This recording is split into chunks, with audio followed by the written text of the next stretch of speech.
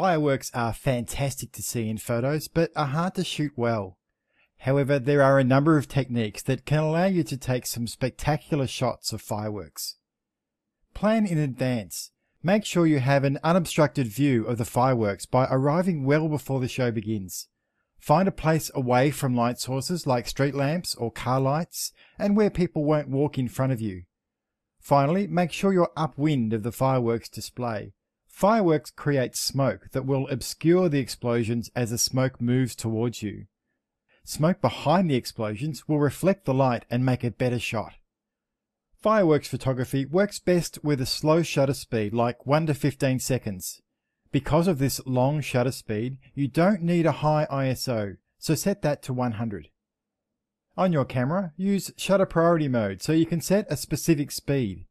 If you do want to control the aperture too, set a medium aperture like f8. There's enough light coming from the fireworks that you don't need a wide open aperture. If your camera doesn't have shutter priority mode, look for the fireworks scene mode, which will tell your camera to keep the shutter open for longer than normal. The idea is to capture both the initial explosion as well as the trails left behind by the burning particles. Anywhere from 1 second to 15 seconds will work. Try a few different options and use what's best. If you can't control the shutter speed, take lots of shots.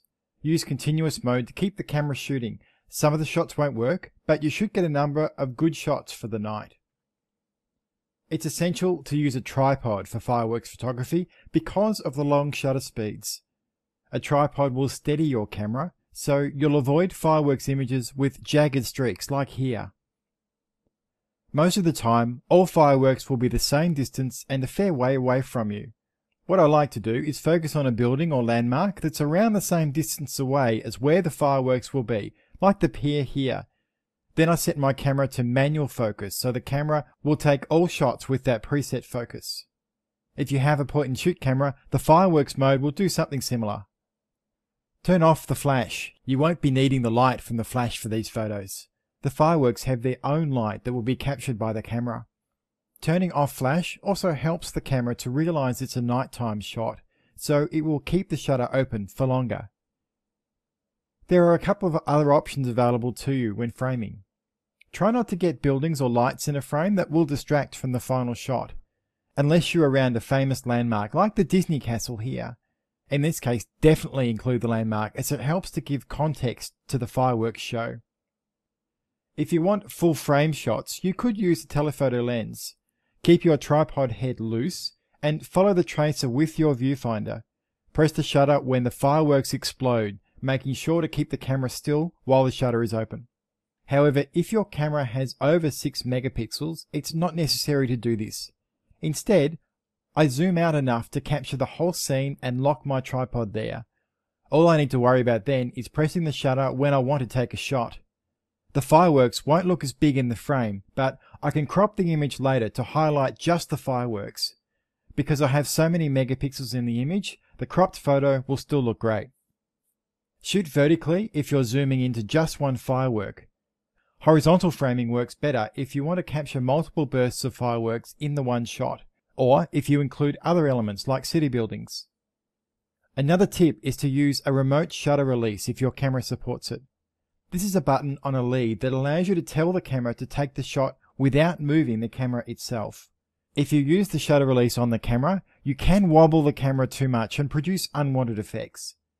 If you don't have a cable release, you can use the timer function on the camera, but in my experience, it makes it too hard to preempt a good firework so the shutter is open at just the right time. So try this alternate method. Set your camera to bulb mode, which tells your camera to keep the shutter open for as long as you want it to. Or you can choose a really long shutter speed like 1 minute. Place some black cardboard over the lens of your camera and open the shutter. Then when a firework is about to pop, remove the cardboard and let the camera see the firework. When it's over, quickly replace the cardboard. You can then close the shutter or keep it open and wait for the next firework. The two will then be on the same image. If you use this method, remember the framing you set.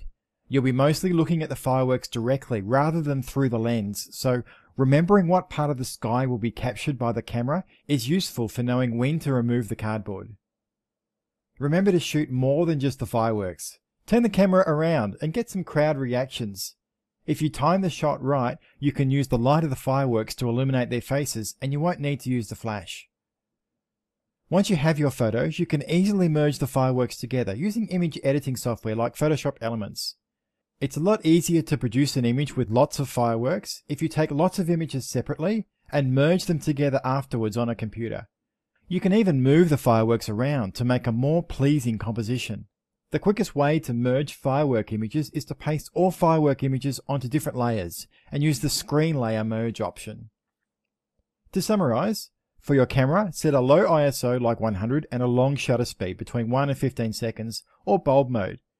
Choose shutter priority mode or fireworks mode. Preset your focus and then switch to manual focus mode. Turn off the flash. Use a remote shutter and a tripod to minimize shake. Plan in advance. Zoom out and crop the fireworks later. Remember where your camera is pointed so you'll know when to press the shutter. Get reactions from crowds. And finally, use Photoshop Elements to merge your firework images together. Use some of these tips the next time your area has fireworks, and I'm sure you'll have some great photos to share.